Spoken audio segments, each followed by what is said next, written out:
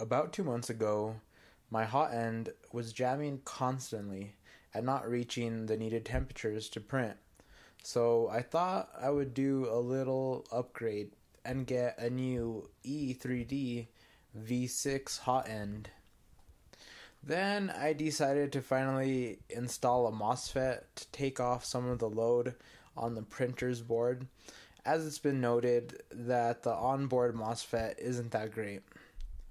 After that, I decided to go all in and change the belts with some higher quality ones, as well as change the original power supply with an ATX power supply that is a little bit more reliable. Now, I would like to take a retrospective look at the Tevo Tarantula and my overall experiences with this printer. I purchased the Tevo Tarantula in 2017 when I believe it was at its height in popularity.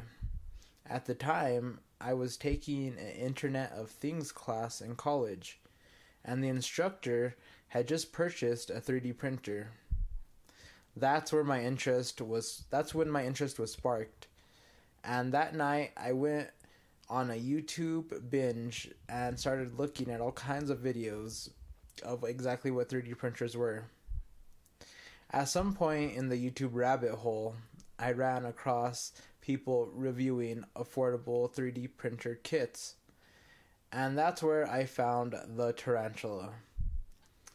With the help of Arcade Ed's YouTube videos, I was able to successfully assemble the printer. Although I did install the printer backwards, like I installed some of the boards and like just a couple of things were backwards. I remember I couldn't get the printer to like home right, so I posted it on the Tevo Tarantula Facebook group, and a lot of people were telling me that I had like a bunch of things backwards.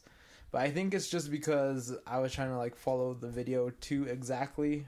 I don't know. Anyways, so also in the Facebook group, I was reading a lot of kind of horror stories about people getting dead boards and power supplies upon receiving their shipments.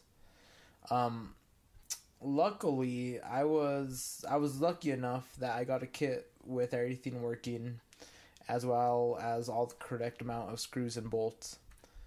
One thing that I would like to note is after building my printer, I really didn't do too much upgrades on the printer, besides installing a part cooling fan and printing braces to make it a little bit more sturdy and stable.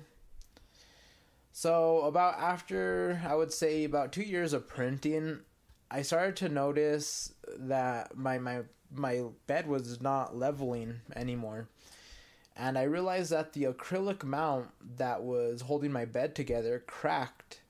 And it was basically impossible for me to print anything anymore. So once again, I was lucky enough to find on the Tevo Tarantula Facebook group somebody selling aluminum replacement parts, specifically aluminum bed replacements. So I put in an order for that, and I was able to fix that. Now, I had really no problems with the printer for about another year until the power cables got fried on the board. So this was something that probably could have been avoided if I would have installed a MOSFET since the beginning, but I was still not too confident in wiring or if I had to solder stuff, so I kind of just left it alone and was hoping that everything would be fine. But the power cables ended up getting too hot, melted the connectors. So in an act of desperation, I basically unplugged all the wires on the board and attempted to solder the wires directly back on the board. So after a couple of hours of frustration, I was able to solder the wires back on the board. And now, at this point, you would have thought I would have got a MOSFET, but I was broke. So I kind of just left it as is. And surprisingly, it never really gave me any more problems again. The wires I got both the power wires and the bed wires soldered onto the board, so I had no more problems after that. As I started to gain my knowledge of 3D printing, I realized how fun it was to print items that I would have otherwise had to buy. For example, I needed a cell phone tripod mount for this video, and I was able to find and print a model that worked perfectly. As time passed, I wanted to challenge myself, so I dipped my toes into 3D modeling using AutoCAD. Now, I'm not that great at modeling, but I was able to make a garden hose adapter that connects to my shower head so I can easily refill my fish tanks. This little printer has opened up a whole new world to me that I really didn't know existed, and for that I am grateful. I now have a new hobby that I absolutely love. Now, for the rest of the video, I really don't have any more commentary to go for here, so basically what I'm going to just do is play some music in the background, and that's about it. So thank you guys for watching.